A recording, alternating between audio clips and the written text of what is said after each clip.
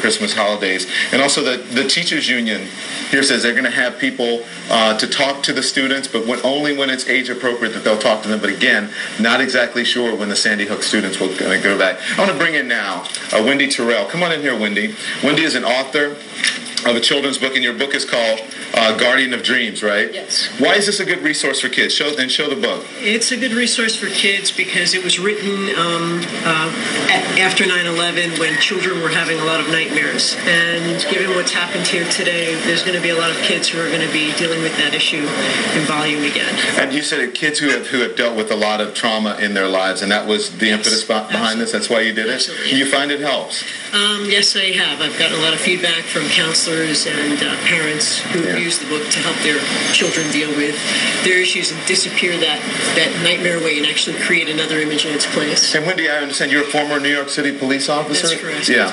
And how did you prepare when you were a police officer for traumatic events like this? Because Brooke Baldwin has been talking to the rescuers, and they are very emotional. They can't believe what they saw.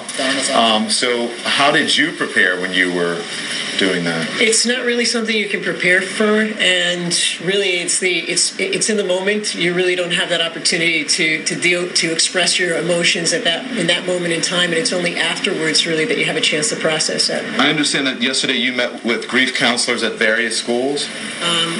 At the grieving center. At the grieving center, and tell us about that.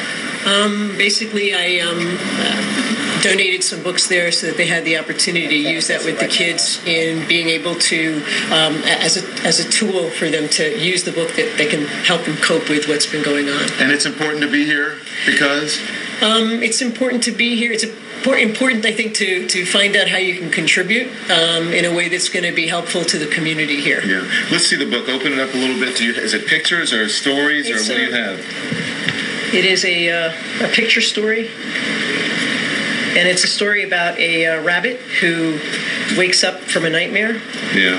And the nightmare being a female horse, so it's a play. And any resource to disappear the nightmare away. Yeah, any resource that children can get at this point is important. Thank you, Wendy Torrel. Absolutely, thank you. We appreciate it, and thank you, Spencer, and to all the folks who are here. But Brooke, you've been here.